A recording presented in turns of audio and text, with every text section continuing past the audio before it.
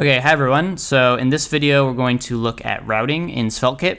So you can see in the docs here, there's got a routing page. So we're going to look at just the basic routing and then also having a param in your routes like this.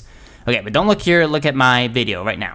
So first thing is that Sveltekit is folder based. So the routing is based on the folder structure. And that's just it. You need a folder about to create some kind of route. So this is just the root layer. So here we have nothing, and our page.svelte is picked up for our root route here at the top. But then if we want to create something like about, then you make a folder called about, and you put a page.svelte file in there. So now this is the about file. Boop, cool. And then to nest, so if you want /about/team, you would just make another folder inside of about. So it might kind of look weird at first, but you basically just need to look at your folders to kind of see where you're at and what the overall routing structure looks like. But it is a lot of page.sveltes, so that will take some getting used to.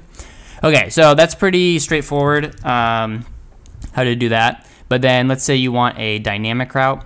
So maybe in team, you want to have a name. So then you would create another one, and this could be anything. So I would put name, for example, or maybe employee to be more specific.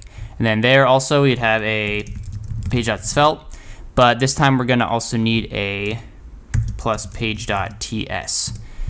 And in there we're going to have a load function. Export async function load.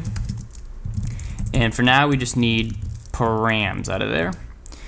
So to get the value of this, so if I put about/team/Prashant, then we want that. So it is picking it up right now, but it's blank. Bonk. That works too. So we want to actually get the name that the user put in. So here in params, we can get employee equals params dot employee. So it'll be there, and then we return the data employee like this. So then it becomes available, that data there, here in our script tag. Export let data. So then we can say hello to data.employee. Okay, sorry, this was supposed to be data.data.employee, and then you should be able to get the name. So here, if we put Moses, hello to Moses. Okay, cool. So that is the basics of routing. Now, bye.